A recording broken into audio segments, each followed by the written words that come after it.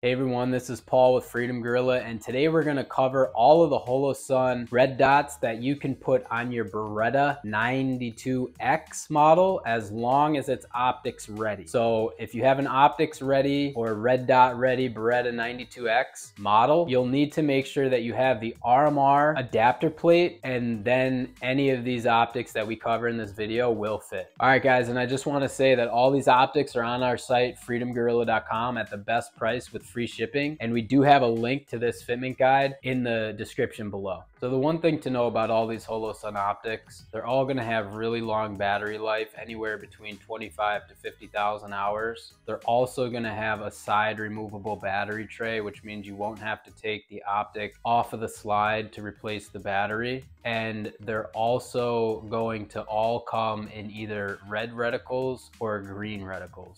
Another thing I just want to mention is that a lot of these optics come with the solar failsafe also. And if an optic has a solar failsafe, that also means it has an automatic brightness setting that you could use. Meaning optics with the solar failsafe have auto brightness or they have manual brightness modes. It's up to you to decide which one you want to use. Okay, another thing that these Holosun optics all share in common is really good waterproof ratings. They're fully sealed units, which means the battery is inside the unit, and the majority of them have IP67 waterproof ratings, which is really high. Some of them even have IPX8 ratings, but compare this to other optics on the market and you'll see that other optics usually have an exposed battery on the bottom, and they are either not as good of waterproof ratings. Some of them can't get submerged in water, but the ones that can, they just have an O-ring around the battery. But these Holosun units are fully enclosed, which means just the optic itself you could put underwater and you don't have to worry about any shorting out or anything like that. The other thing I want to mention is that the majority of these optics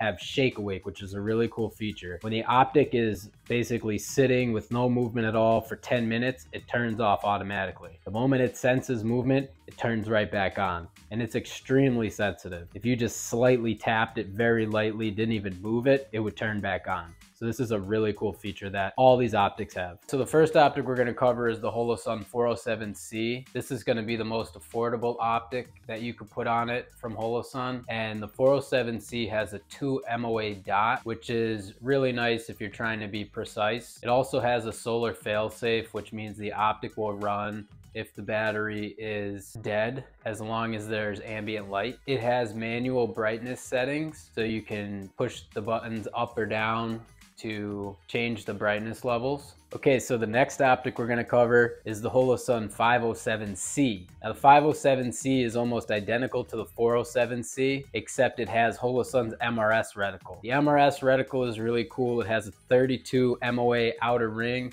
and a 2 MOA dot in the center. So this 32 MOA outer ring is pretty nice because it helps you pick up the dot a little bit easier when you're drawing the weapon. Now you can configure this and use only the 32 MOA circle or only the 2 MOA dot or both of them together. To change that, you just hold the minus button down for 3 seconds. All right, so the next optic we'll cover is the Holosun 507C ACSS Vulcan. Now this is a Holosun optic that's in collaboration with Primary Arms. And what this optic has is actually a 10 MOA chevron in the center, and then it has a really large 250 MOA outer ring. This outer ring is not visible when you have the chevron centered.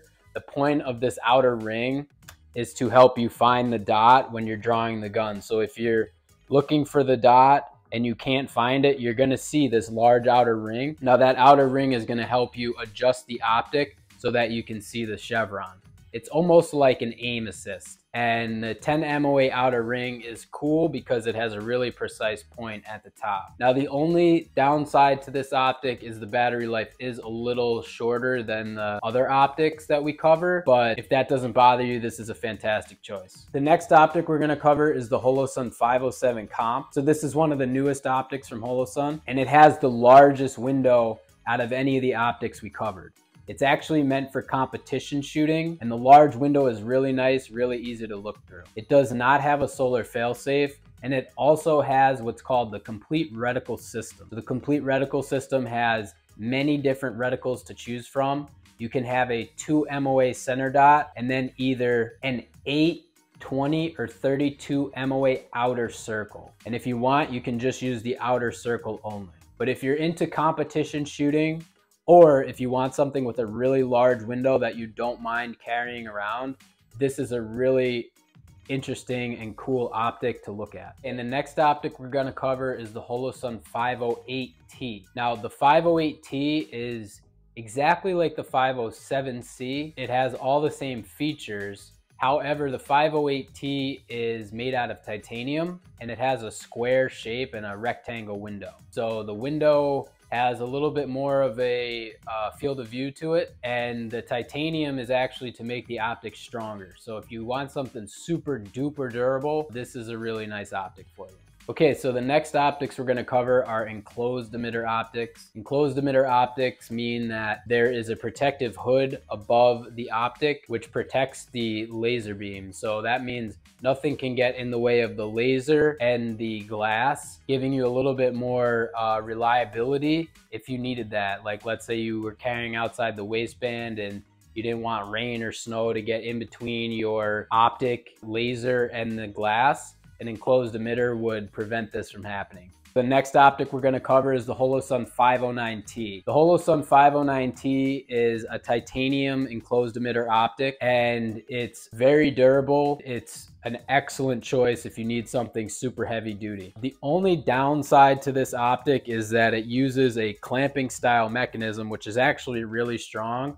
But what that's going to do is it's going to give you a higher deck height, which means that it may block your iron sights, even if you have the tall iron sights, like the suppressor height iron sights. The next optic we're gonna cover is the Holosun 509 ACSS Vulcan. So this is an enclosed emitter optic and it has the 10 MOA chevron and the 250 MOA outer ring. Again, this is to help you find the dot. Now the 509 ACSS Vulcan is actually made out of 7075 aluminum, not titanium like the 509T. And it is a little bit longer, but it still fits on the same footprint. The 509 ACSS Vulcan has a similar clamping mechanism to the 509T, so it will have a higher deck height. The next optic we're gonna cover is the Holosun EPS. So the Holosun EPS is one of the newer optics from Holosun that are enclosed emitters. And the way these work is they come with a RMR adapter plate. So you'll have an RMR adapter plate that goes onto your gun, and then this optic will mount onto that plate. And the thing about these is they're made out of aluminum and they have a couple different versions. There's a 2 MOA version, a 6 MOA version, and the MRS version, which has the 32 MOA circle and the 2 MOA dot. The MRS versions are the most expensive and they come with the solar failsafe. The 2 MOA and 6 MOA versions do not come with the solar failsafe and they are a little bit more affordable. All right, so hopefully you found this guide helpful. And if you have any questions, please reach out to us on our site, freedomgorilla.com. We have all these optics in stock at the best price with free shipping. And we do have a link to this fitment guide below in the description.